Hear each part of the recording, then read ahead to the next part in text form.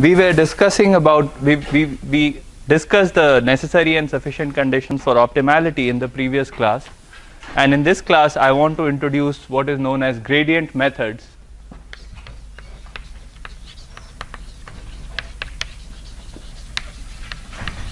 And even though there are non-gradient methods as well, which we will study in subsequent lectures, gradient methods form one of the most important class of algorithms for solving a nonlinear optimization problem. So let's see what the intuition of gradient method is. Okay, so you want, so define x alpha as x plus alpha d, and f is a vector from f is a function from Rn to R, and you have alpha greater than 0, it's called step size, and you have d in Rn, it's called the descent direction. Remember that a standard optimization problem is always posed as a minimization problem, so we want to minimize x in Rn of f of x.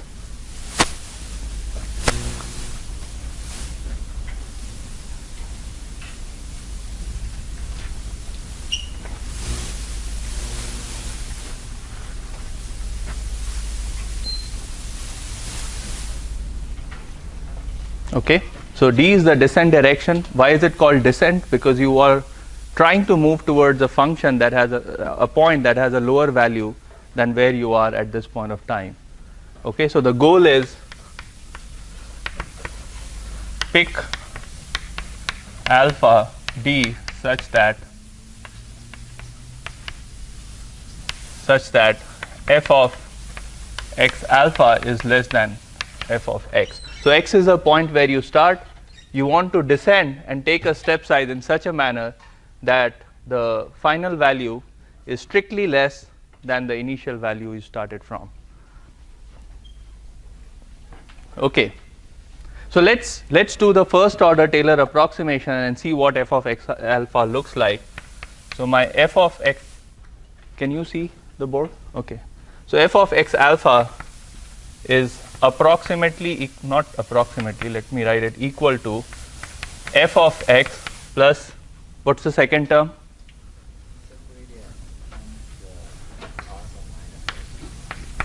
Right. The third term is small o of alpha.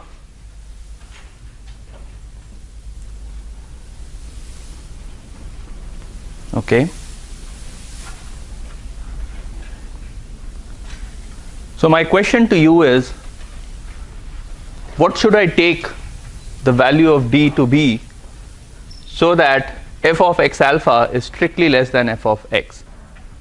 So suggestion, okay, suggestion for possible d. Okay, remember what the goal is, and we want to find a d such that we sort of achieve the goal. Any thoughts, guesses? Sorry, negative of gradient. Okay, this is option number 1. Any other option?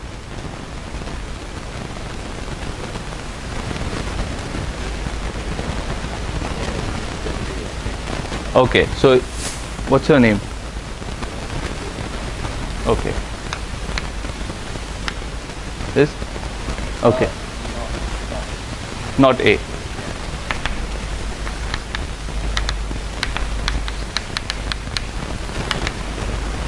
Pick D such that gradient of fx transpose D is strictly negative. Right? That's what you claim. Okay, and certainly this choice of D would satisfy this condition, right? So what do I have? And Z is right. Okay, this is what we want. We want a D so that the gradient of fx transpose D is strictly less than 0, so that this term is strictly negative, right? Alpha is a positive quantity. So this term is strictly negative and this term is ignorable, right? Because it's small o of alpha, it's very, very small for small values of alpha. So O alpha is negligibly small for small values of alpha. So this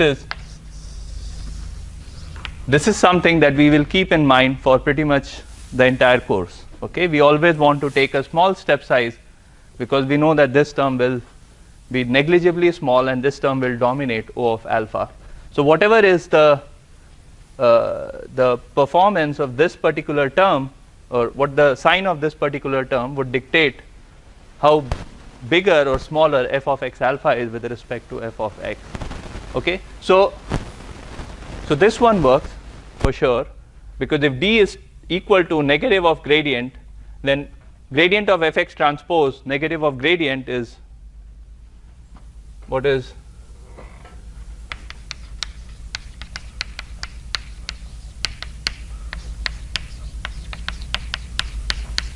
square, right? So this is a small, I mean, this is strictly positive as long as the gradient of fx is not equal to 0. What is the other choice that you can have? Okay, what is the other choice that you can have for d? So the idea is you can take d to be equals to minus d gradient of fx, where d is a positive definite matrix. Okay, then also this condition would hold true, and in fact in this case you're taking d to be an identity matrix.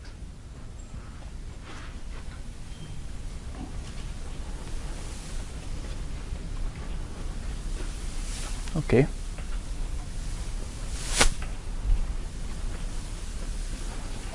so that's the idea, that's the intuition behind using gradient method, where the descent direction d is some positive definite matrix multiplied by the gradient. That's why it's called the gradient method, with a negative sign. Okay, and then you have to pick alpha, which is small in some sense.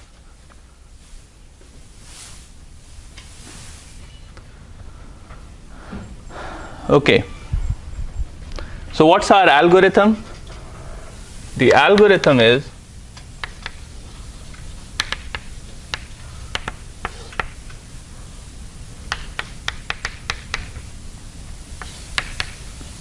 start at x naught in Rn.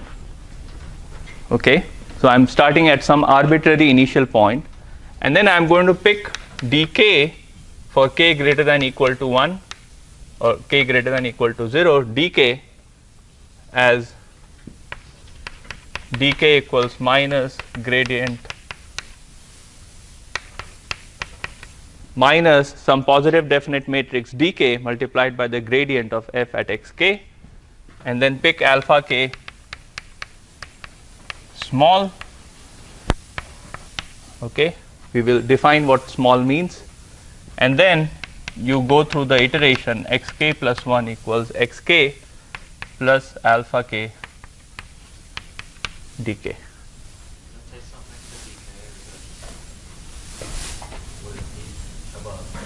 There is a negative sign here.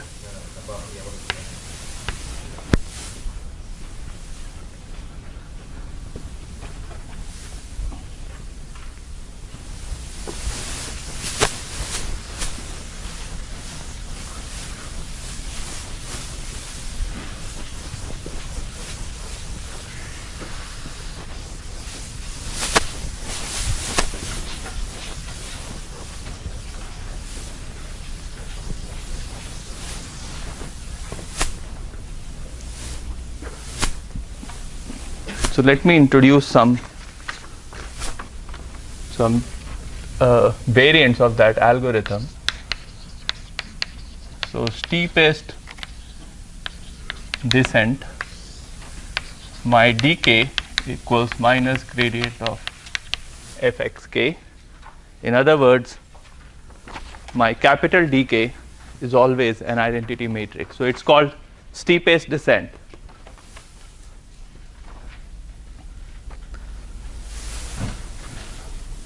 So what's the property of steepest descent?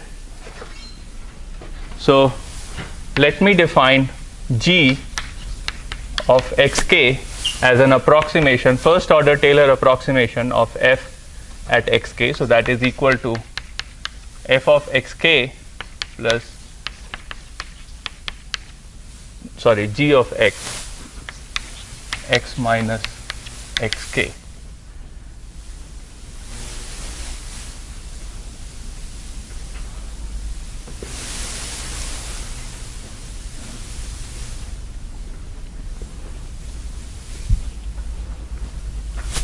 Okay, so what are you doing? You have this original function like this, and at some point xk in the iteration, you are trying to come up with a linear approximation of that function, locally a linear approximation of that function. And what the steepest descent is trying to do is minimize this function. Okay, so steepest descent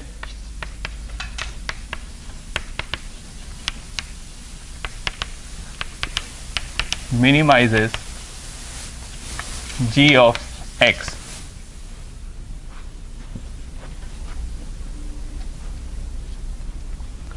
Okay, and that's why your dk is minus gradient of f of xk.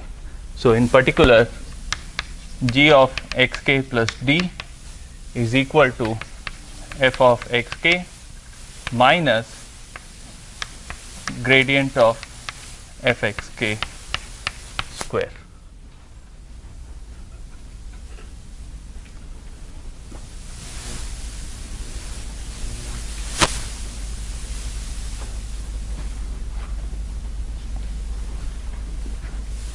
Okay, is there any questions on this?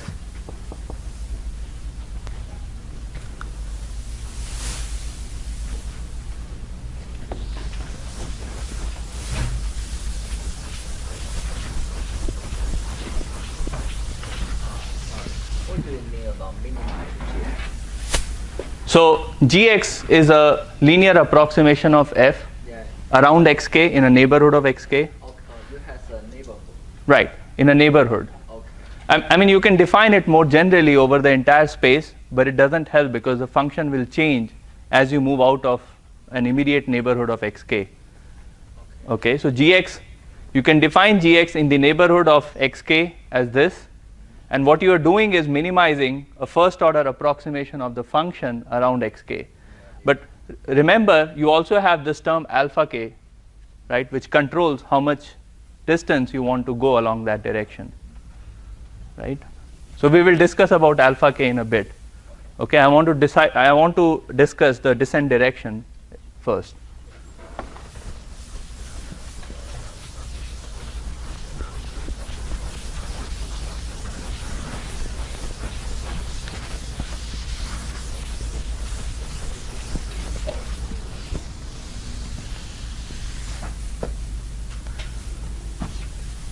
The second one is Newton's method.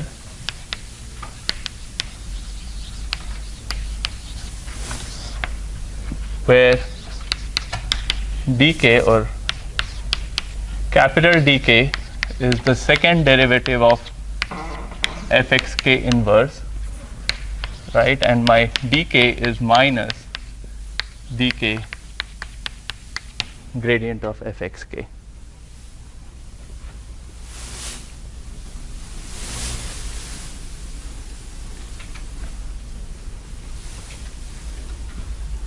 This is the famous Newton's method, which maybe you have heard of before.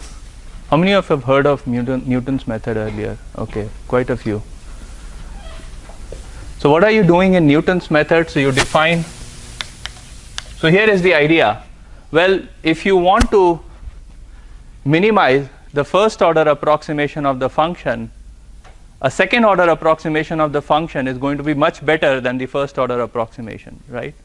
So if you want to come up with a descent direction for an approximation of the original function, you might as well go for the second order approximation of the function, right? So that's what we will do here.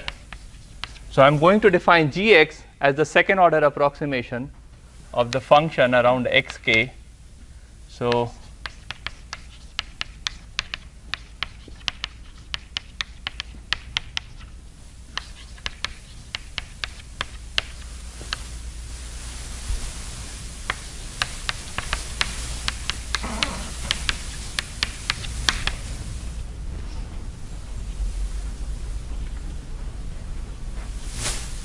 and if you try to solve this problem, minimize x in Rn g of x, you will find, remember this is well, I'm going to assume that the second derivative is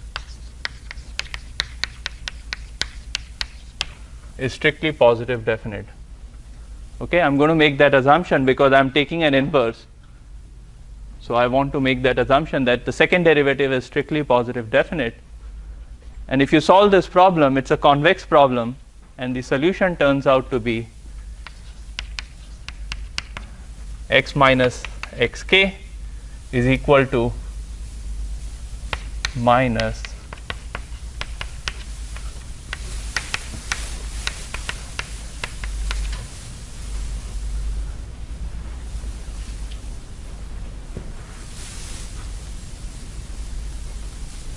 and the picture you should have in mind is that you have this function here and you're doing and this is your xk, and you're doing a second order approximation of the function around xk, and then you are trying to find a direction along which the second order approximation is minimized.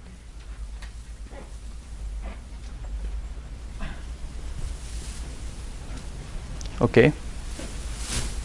So what's the problem here? What do you see? What do you think is the difference between the steepest descent and the Newton's method in terms of computational cost or computational complexity? We need to calculate the inverse of hashing. Right?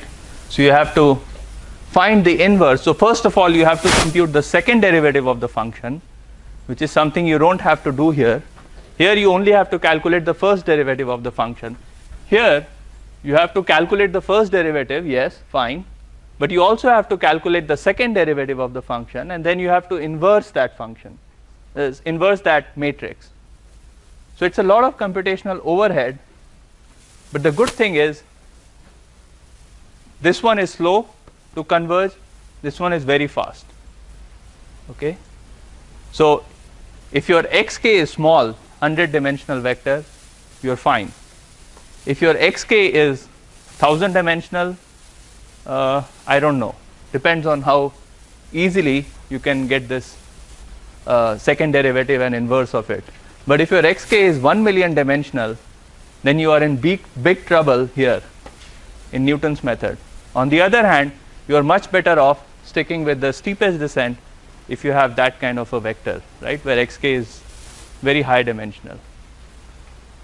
So that's why not many people nowadays use Newton's method, especially in machine learning tasks, because your x could be very high dimensional.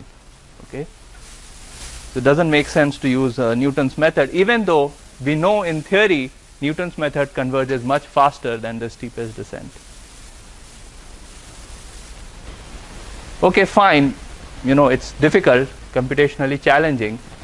So let's do something a little bit more sophisticated than this, but less sophisticated than Newton's method. Any question on Newton's method? X of k. So x of k is the estimate of the optimal point at step k of the iteration. Remember, you started from x naught, right, and you iterated xk plus 1 equals xk plus alpha k dk, right?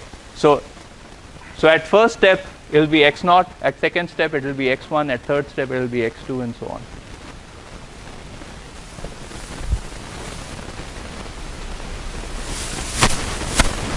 Any other question?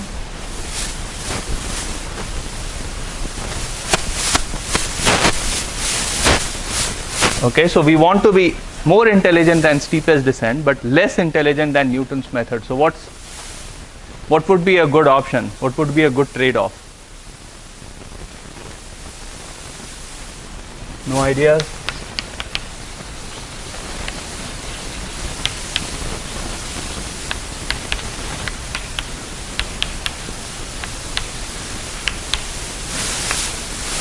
So it's called diagonally scaled steepest descent, and the idea is you take dk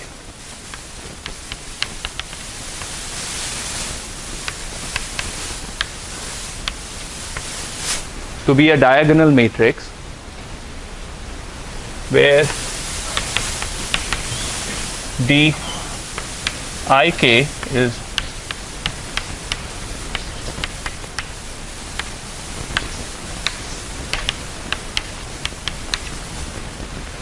is the second partial derivative of f with respect to xi evaluated at xk inverse.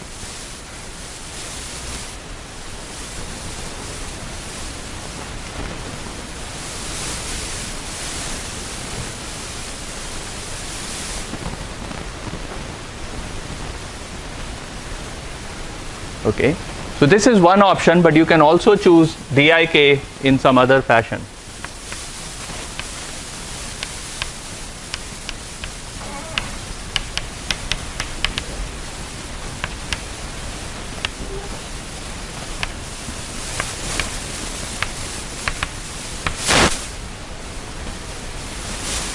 Okay, so you can pick 1, 2, 3, 4, 5, 6, 7, 8, 9, 10. That's not very intelligent, but you can pick it, okay, in theory. And it would still descend because it's a positive definite matrix.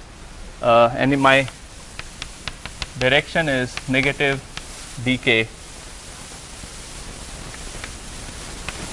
gradient of f xk, and I'm going to assume that this is positive. There will be a way to handle negative values of this, but for now on, for the time being, let's assume that all of these are positive quantities because we want dk to be a positive definite matrix.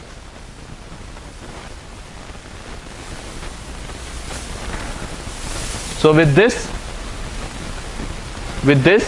approach, you don't have to calculate all second partial derivatives. You only have to calculate second derivatives with respect to xi's, right? So you have reduced the complexity substantially, and then inverting a diagonal matrix is a very trivial task, right? You just invert the diagonal elements. So that's why this is better than Newton's, not better, but this is computationally easier than Newton's method, but it tries to imitate some of the properties of Newton's method. Okay?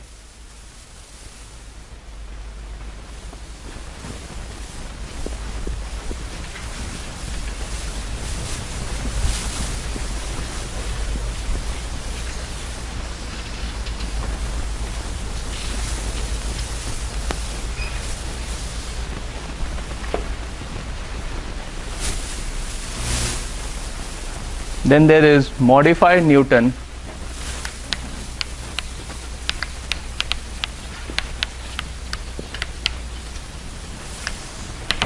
where dk is second derivative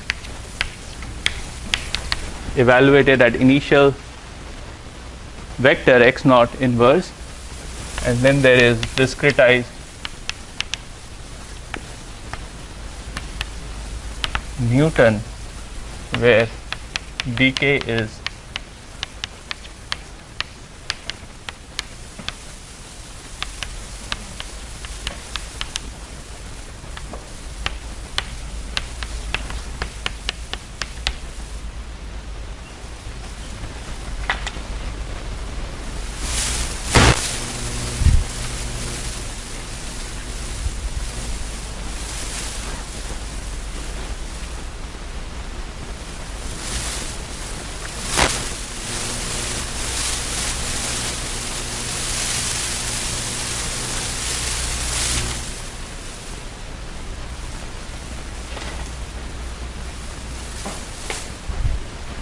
So what is the idea here in modified Newton?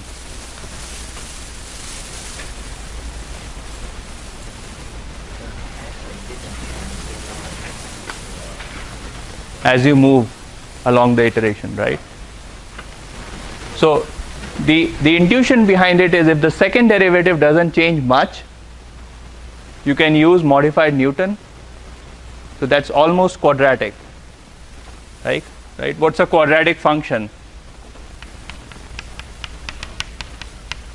X transpose qx plus b transpose x, right? What's the second derivative? It's q, right? So second derivative is q. It doesn't change with x. So if your function was almost quadratic, okay, it might have some third order, fourth order, fifth order polynomial, but it's almost quadratic. The coefficients are small for higher order terms. You can use modified Newton, so you don't have to calculate the second derivative inverse at every point of time in the iteration.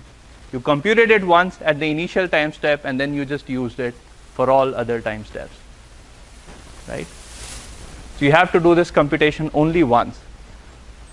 In the discretized Newton, the idea is that, well, I don't want to compute the second derivative exactly, but what I can do is come up with an approximation to the second derivative at xk. Okay? How do we get this approximation? We'll get to that in one of the classes in the future. Okay? But the key idea is I can't compute it exactly, so let's compute an approximation and take dk to be the inverse of that approximate second derivative.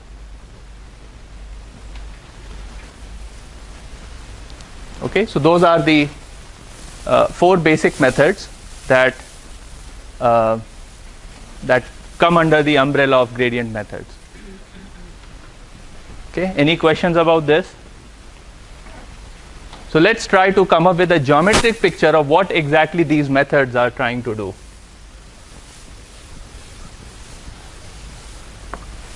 Okay, so let's say your cost was linear.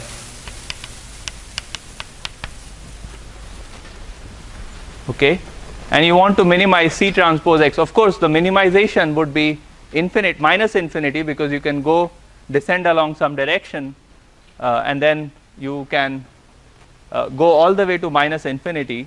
But let's, to start with, to give you an intuition, what's the constant line? So constant cost curves, so iso cost curves. So that will be like this.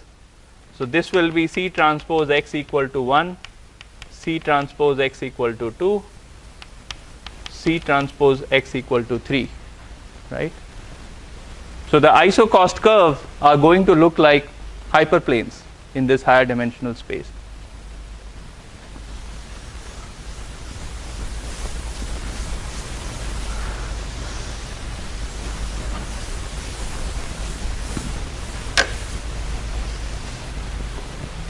Can all of you visualize it? Right? So this is the set of all points. So this is my Rn. This is my Rn.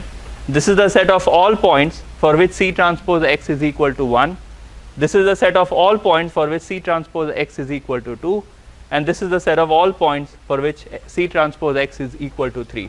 What's the gradient of C transpose X? What is gradient of C transpose X? C, right? And what does C represent in this particular figure? C would be the outward normal of the surface, right, pointing in the direction of increasing cost. Okay, so this is my cost, this is the increasing direction of cost, so this is my vector C. Okay, outward normal. So let's apply the same. So if you go in the negative direction of C, so negative direction of the gradient, you are essentially minimizing the cost, right? Now let's look at a general nonlinear function that might look like this.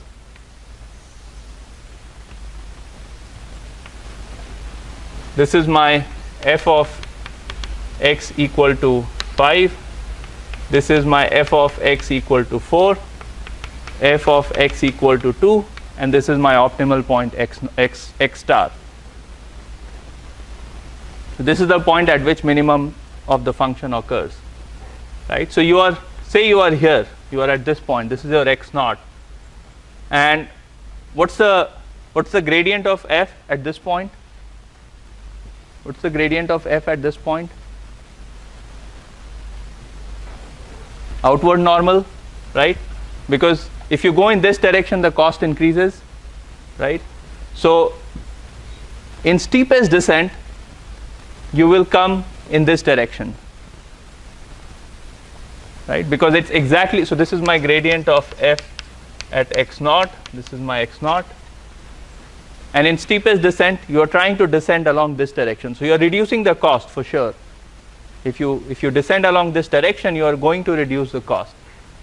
But what you are doing in Newton's method or diagonally scaled steepest descent or discretized Newton and so on is you are trying to turn this vector in a direction so that you have better descent. So you will move it along this direction. Okay, so this is my gradient of f, negative gradient of f at x naught, which is used for steepest descent, and this direction will be minus dk gradient of fxk. Remember that a positive definite matrix is going to rotate the vector, right?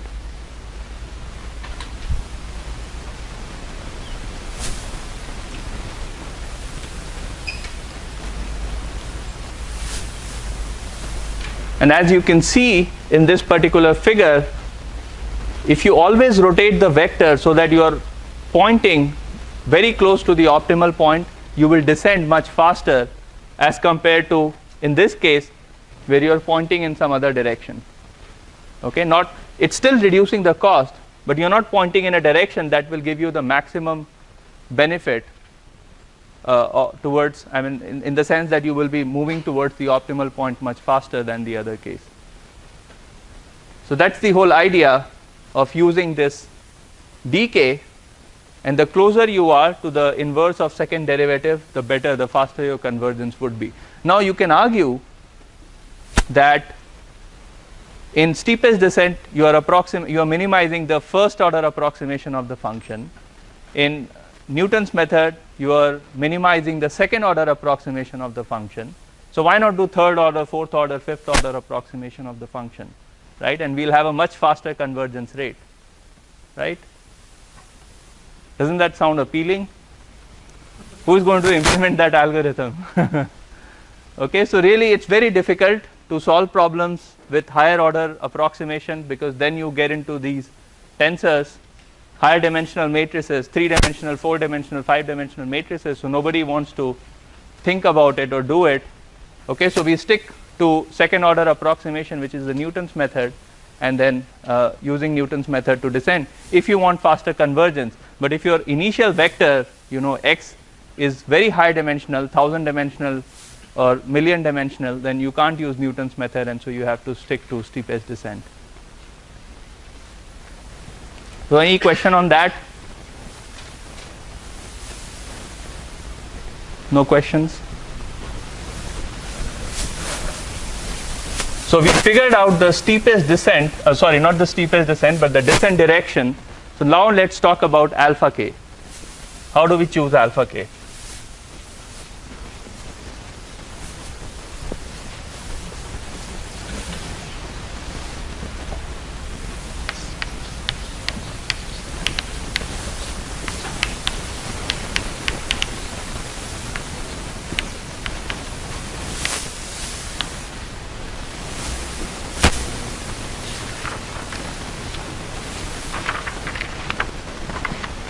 Okay, so the first method is minimization.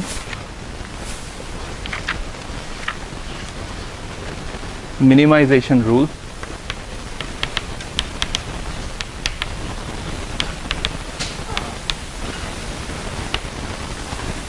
So my alpha k is argmin alpha greater than 0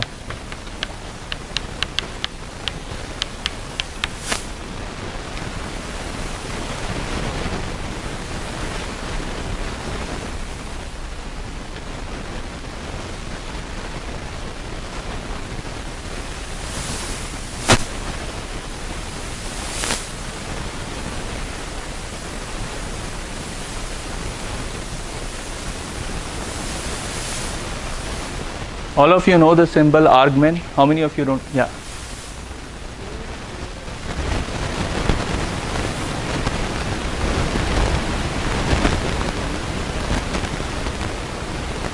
Right. Right.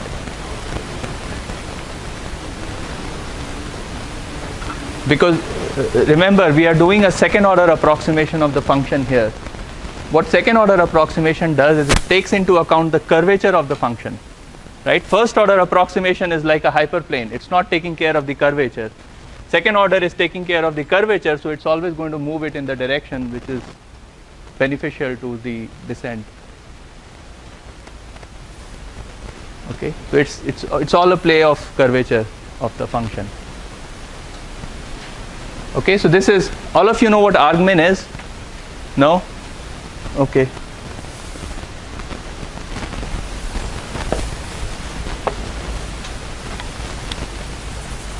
So when you do min of fx, f, we have already used f.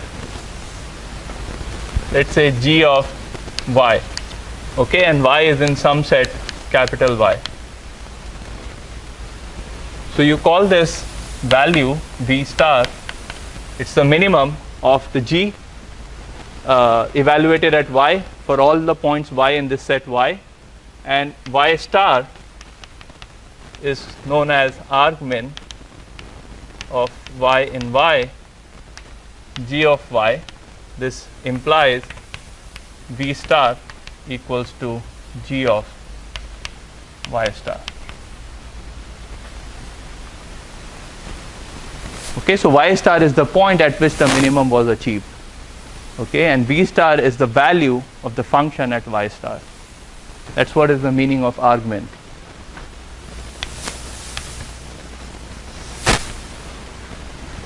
Okay, so same thing.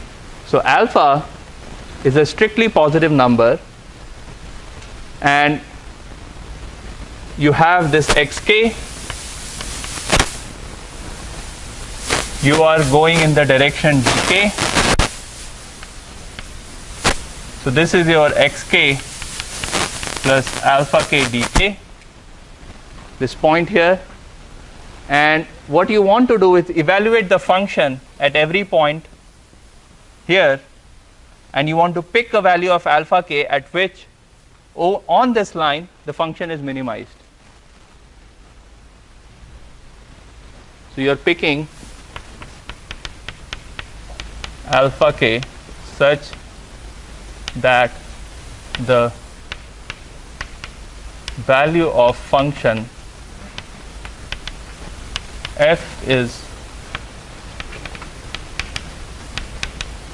minimized at xk plus alpha k tk.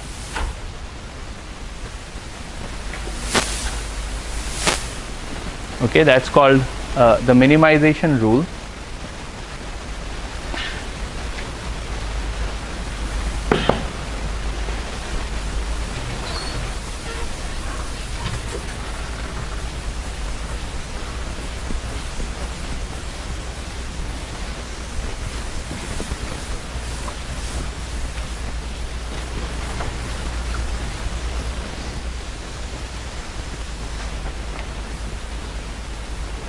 And then the second option is limited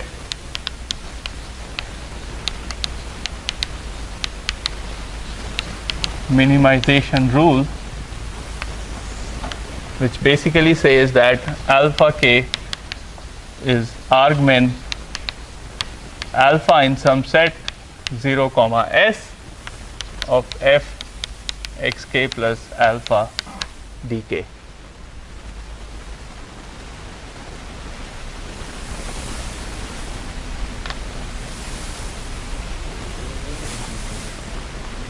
Limited minimization?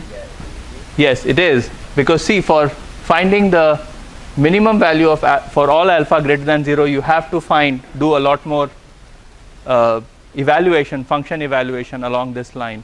But for that you only have to evaluate it over a small interval, 0 to s. Sorry? S is some number greater than 0. You can pick it arbitrarily. Okay, S could be equal to 1, it could be equal to 2, it could be equal to 5.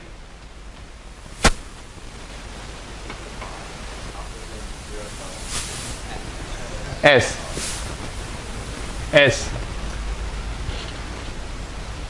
Oh, it's not 5. Okay. How do I write S? Okay, let me write it this way.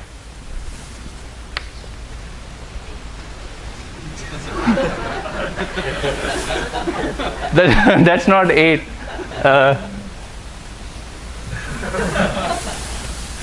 Okay, so it's S, not 8.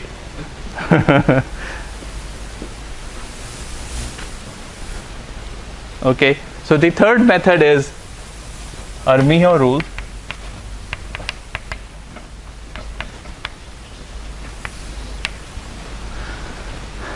And the idea in Armijo rule is a bit more complicated, which is alpha k is beta raised to mks, where mk is the minimum natural. Should I write natural number? No, it should be whole number.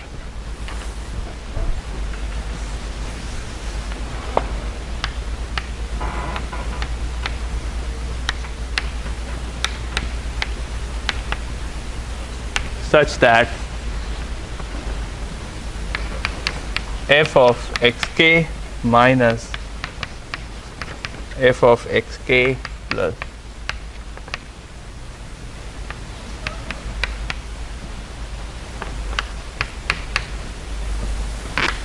it's a horrible looking expression, but I assure you this is very important.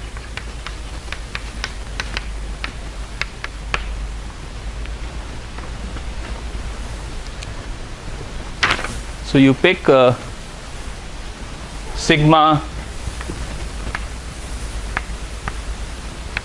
10 raised to minus 5 to 10 raised to minus 1. You pick beta in 0, 1,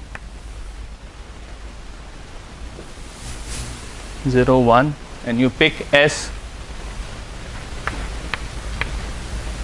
not 1 actually, it has to be strictly less than 1.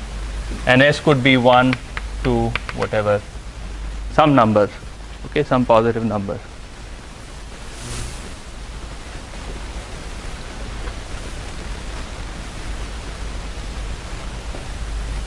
So let's talk about Armijo rule.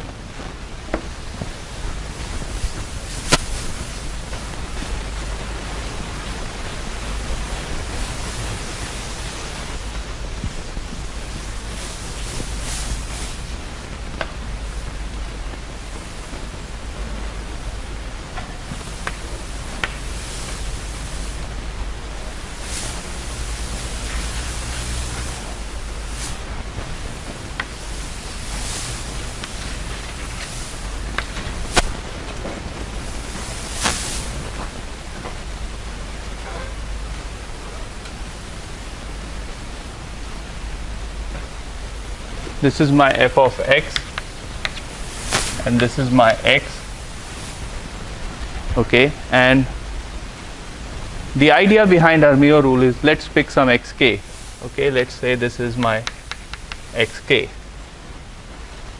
and you figured that you want to go in this direction, okay, so dk is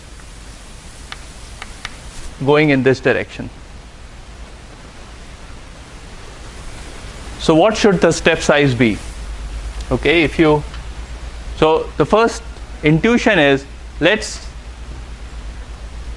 these step sizes require you to evaluate the function at various points of alpha, right? So you don't want to do that. So let's come up with an adaptive way of changing the value of alpha so that the function gets minimized, okay? So how do you get to that position? So we'll define alpha k as S multiplied by beta, which is between 0 and 1, raised to mk, raised to m, okay? So you start with m equals 0 and you compute the difference f of xk minus the new point f of xk plus beta raised to 0 s multiplied by dk, right. So, let us say m equals 0 and f of xk, and this is your f of xk plus beta raised to 0 s dk, okay, and you want to find out the difference. This is my f of xk. Now, if this difference is greater than equal to minus sigma, sigma is some constant between 10 raised to minus 5 and 10 raised to negative 1, multiplied by beta raised to 0 s, okay, which is what you started with, m equals 0, multiplied by the gradient transpose dk. So, you want to make sure that this number is larger than this value. Okay, this value is easy to calculate, and if that is not the case, if this is smaller, then you reduce the step size. Okay, so you change m to m plus 1. So, you start with m equals 0, check f of xk minus f of xk plus s dk is greater than equal to whatever. If this does not hold, then you take m equals m becomes m plus 1, and then you calculate f of xk minus f of xk plus s beta dk greater than equal to negative of some value. And again, if this gets satisfied, then you take m equals 1 and take alpha k equals beta raised to 1 s. If that does not happen, then you again change the value of m equals 2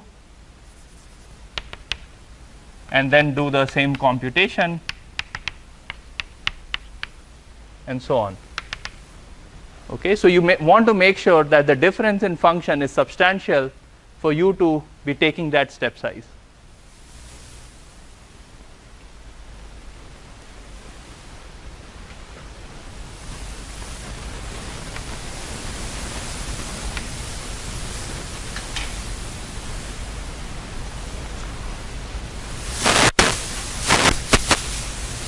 So this would be m equals 0, this would be m equals 1, this would be m equals 2, and so on. Okay, so you will try to find the difference in function here, and then you will choose what the value of m should be. Okay, and whenever this condition is met, you immediately pick that value of m here, and that would become your step size, and then you go to the next iteration. Is that clear? Is the Armio rule clear? You want the difference in function to be substantial, that's why you have this Armio rule. And then there are two other simple rules.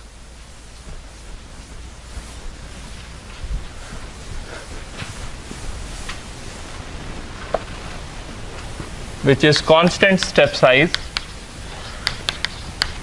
which is used very widely in machine learning, alpha k equals s. Okay, it's constant. Typically it's equal to 1 or 0.5 or 0.1, right? So that's constant step size, and the other one is diminishing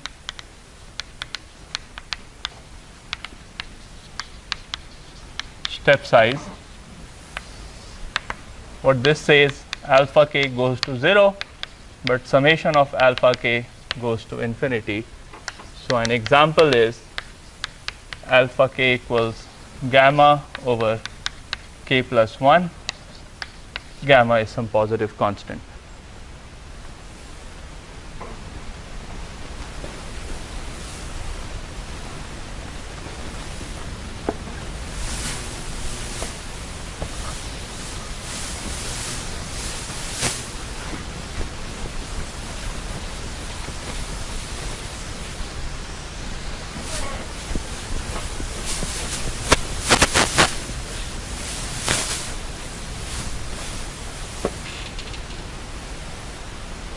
Okay. The constant step size is easy to understand, it's easier to implement, you don't have to do any function calculation. Now think about it in this way. Suppose you wanted to use Armio rule, then you have to calculate f of xk, you have to calculate this every time you are trying to find the value of m, right? And so if your x is very high dimensional and your function computation is very costly, then you don't want to use Armio rule, right? When can the function computation be very costly? You have data across multiple servers, you have some objective function f that you want to minimize, and then you have to get all the data from all the servers, do the function computation, and then send out the information to all other servers, right? So that's a lot of overhead. You don't want to do that. So therefore you use Armio rule if your problem is small enough, but you don't use Armio rule if your function computation is costly, or if the data requirement for doing this computation is very high. Okay, so in those cases either you use constant step size or you use diminishing step size. Both of them are very simple to implement. Okay, but in practice people tend to like diminishing step size more because it has some desirable properties. It's more it's slower, it's certainly slower than constant step size, but you don't have jittery behavior with diminishing step size. Okay, the one thing I want to comment upon is why do we need this requirement? Okay, why should the sum of alpha k be equal to infinity? Can someone explain that to me? Yeah. You want to give it a shot? If alpha k converges too quickly or converges, you might not think it's not quite so small. Right. So you are right. The idea is if sum of alpha k is finite number, you may not be able to explore the entire space for the minimum point. Okay, and to give you an example, let's say your summation of alpha k is equal to 5 and you are trying to optimize a function that looks something like this and goes up. Okay, so the slope is almost constant, and you start from here. This is your x naught and this is your x naught plus 5, and let's say the gradient f of x is equal to 1, it's constant, right? So you're trying to move along this direction, let's say it's -1. So you're trying to move along this direction, but because your sum of alpha k is equal to 5, you will at most be able to reach this point. Okay, and that's not useful because your optimal point lies here, so you're not able to explore the entire space for finding the optimal solution. So that's why you need this condition, summation of alpha k equals infinity, so that you can explore the entire space. And this is what many people use if they have to use diminishing step size. This is what many people use because it satisfies this property that alpha k goes to 0 as k goes to infinity, and summation of alpha k is equal to infinity. Okay, any questions so far? Okay, so what we will talk in the next class are convergence issues with gradient descent, and also some theorems about whether this class of algorithms converge or not, and under what conditions they converge. Okay, so if you have any questions, let me know. Otherwise, thank you for attending.